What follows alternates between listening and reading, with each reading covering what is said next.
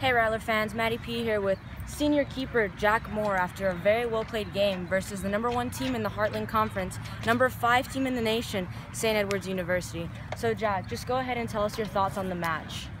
We stuck with them for most of the game. We was there. We had a high intensity from the start, and I thought we was going to nick a goal. We switched off for 10 seconds and we just couldn't get back in the game from them. We was trying as hard as we could, but just couldn't get the goal to tie it up in the end, All right, fair enough. Now, I saw lots of new faces on the field today. Just go ahead and talk about how your teammates stepped up tonight. Well, like I said, we knew it was going to be a hard game coming in off of a defeat against DBU, which is a winnable game, and then coming in and playing the #5 team in the nation. But the boys stepped up. We had a lot of freshmen on there, a lot of new faces, and we just couldn't get the win today, unfortunately. All right, well played game, and you had some Thank you very amazing much. saves. Appreciate it. If you want to see Jack and the rest of Rattlers, go ahead and check us out this Thursday at 7 p.m. as we take on Eastern New Mexico. Anything else you need on Rattler Athletics, just go ahead and check out rattlerathletics.com. For Rattler Network, I'm Matty P.